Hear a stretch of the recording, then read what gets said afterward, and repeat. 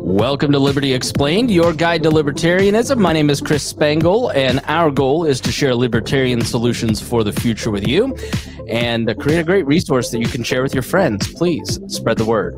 Visit libertyexplained.com to subscribe to this podcast and to search out a library of issues and book recommendations. My co-host for this podcast are Julia Geyer and Levy Rainey. Hi. Stuck in New Jersey. And the other is living free down in southern Georgia. We'll let you guess which one. You'll have to go back to the past episodes. So on this episode, we're going to talk about, is libertarianism more a mindset or a set of values? I feel like before we even dive into this question, I want to break the actual question down itself. What does that mean? Mindset versus a set of values. What are the differences there? If you were to guess, how would you articulate it? They're very similar in my mind. Right. Like, I don't know how to differentiate the two.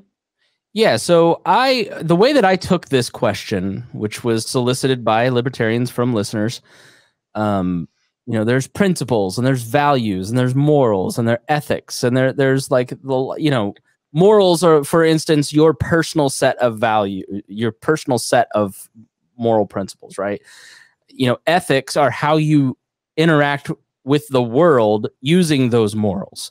So ethics usually comes into play in workplaces, right? Like there's journalistic ethics. If you're a journalist, you don't do these things. These are professional rules that aren't law, but you abide by those ethics. And then you don't violate that because of your own personal morals.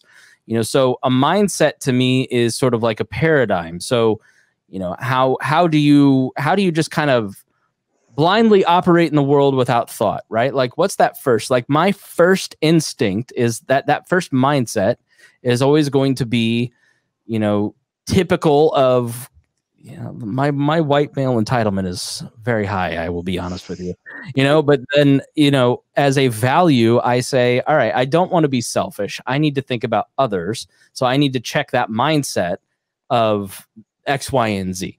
So is your mindset absent of your set of values? It all plays into it, right? So like my natural mindset is somebody that is fairly patient. But that's also a value I hold, and I probably your base instinct is often informing your values and helping you set what's important. Okay.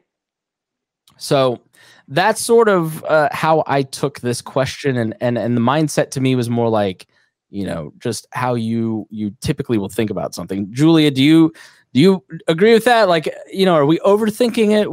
Do you want to weigh in at all? Actually, my Wi-Fi cut out when you first started talking for a few seconds, but I caught the end of what you were saying. I think I got most of what you said. I think your values inform your mindset, but I think that, your mindset, I think you carry it closer to here, where your values are like more in the back of your mind, and like your mindset is more of like the forefront of your mind, like you said, your instant gut reaction, but they go hand in hand. They're connected. Your mindset normally is not very different from your values, I would say. So that's why I sort of like answer this question with, it's sort of both. Yeah. So libertarianism really it focuses on extending your personal morality and ethics into organizing society at large, right? Mm-hmm. So I don't believe that it's right to hit people. So why would I want to take that force that I don't believe in personally and say the government doing that is okay? Like the morality doesn't change because 800,000 people voted on it. So, we want essentially the rules that we were taught as kids to be followed and extended to societal organization. So don't hit others and don't take their stuff. So the government really is organized around the premise that if enough people agree, these things are okay. And if voters collectively decide to murder or steal from other individuals with 51% of the vote, then they believe the morality changes. Libertarians don't. So, enacting these values of don't hit, don't steal, don't take people's stuff requires a mindset shift And that that mental shift, I think a lot of times is really hard for people to grab onto, Julia, when you've lived under a different paradigm your entire life. The anthem is playing and the flag is waving in the background and the founders were the godly people. And what do you mean that the government as a whole is really an immoral institution? It really is unless that idea has been introduced to you before, and likely introduced to you many times in your life, it's an extreme and wild departure from what the majority of people, the way they view government and its role in society. So it's it takes a long time. I don't want to say it takes a long time, but it's like you have to plant the seed and let that seed grow. It doesn't happen right away. And it is something that's like, it's a wild concept for a lot of people, definitely.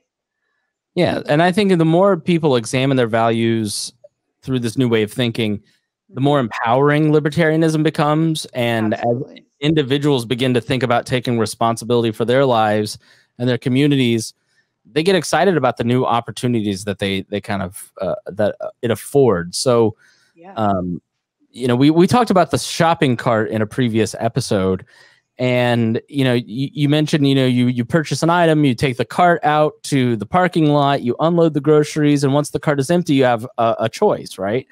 They can leave the cart in the middle of the parking spot to inconvenience the next parker. You know, the employee corralling carts has to walk over, although Julia considers it job creation. You know, or you can put the cart in the corral in the place that the property owner wants you to put it and maintain order. Now, you know, some don't. I do 50% of the time. Julia never does it. Levy does it all the time. Some don't. The market has a fix for these bad actors, quote unquote. They employ a corraller, and other stores like Aldi's use financial incentives to persuade individuals to act in a responsible manner. So suppose, you know, and Levy, do you remember the argument that I used about armed security guards? Well, you're talking more about like societal pressure, right? You don't want to get in trouble in front of your friends. You don't want to be reprimanded, and that can be a higher pressure than actual aggressive force put on you. Exactly. So if they hire armed security guards to threaten any person not returning the cart, it makes you less likely to go to that store. It would cost the store business. So the government often operates this way, and it rejects that peaceful path used by Aldi and monopolizes force. So in other words, puts all the other stores out of business and takes them over and standardizes the more violent approach. And so we tend to advocate for that more peaceful path by reminding individuals of their personal responsibilities, their right to be left alone, and providing solutions through the marketplace to handle a lot of these complex problems. Right. And I think that's something that's important to consider when we talk about the peaceful path that libertarians always prefer, is that the perfect peaceful path is one that's in someone's self-interest. You know, so let's say a grocery store was like, you know what, like, we really want people to return carts. We don't want to employ someone to be like corralling carts anymore. Let's give them a $2 discount when they return their cart. They get a ticket. When they come back next time, they get a coupon. You know what I mean? Solutions like that are ideal because it's a win-win. The company saves money, the customer saves money, the carts get put back, you know? So there's always like a peaceful win-win solution that can be used instead of force. Levy, you have that look on your face. Yeah, Levy, yeah, what? That was actually perceptive. This is off topic. This is veering off topic. But so many people see the path, like the peaceful path, the peaceful alternative, as the route of weakness.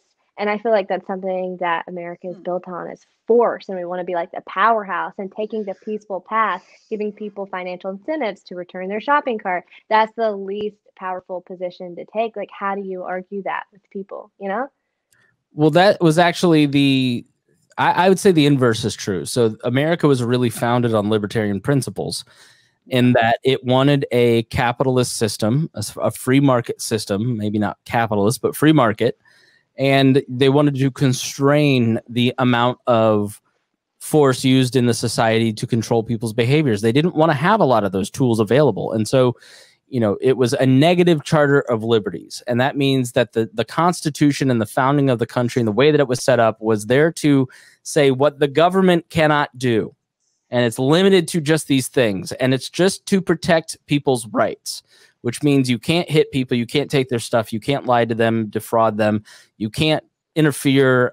You know, they looked at what happened in other countries and they said, we don't want a strong central state to come in like a king and rule over people. And so they created what essentially was a free market, low impact, self-governing society. And it was built on market-based solutions and not central planning, meaning if you have a problem and you recognize that other people have this problem, you coordinate peacefully through the marketplace, trade goods, trade labor, trade knowledge, and create some solution to the product through a service or a good. And that created the most powerful country in the history of the world. And it wasn't by projecting its force onto other nations. I'd argue that once America took on the role of being the policeman of the world and projecting its force militarily into other countries and 193 countries, we have gone downhill since then. And as we've walked towards central planning, walked towards a federalization, walked towards militarization, and walked towards that federal government, we've become much weaker because the world we're living in September of 2020, as we face this election, for those of you who are far in the future, we hope it works out better because it feels terrible right now. There are a lot of people who feel that everything is life or death depending on who wins this election. That's not how the founders wanted it. They wanted there to be a contentious election to keep those factions. They wanted the factions to fight with each other and pick on each other with limited power. So these self-interested men and women at the top pick on each other over really not much power, because the personality that's attracted to politics is just going to be there, right? While the rest of us operate society, plan society without government intervention. So I'd say that removing the force would return America to the prosperity and the harmony that we found through a lot of the country until really the 20th century. Okay. So, all right. Well, with that, we want to thank you so much for listening to Liberty Explained. Please go to libertyexplained.com and check out the website and make sure that you share this with a friend. Levy, Julia, thank you so much for joining me. Thank you for having me.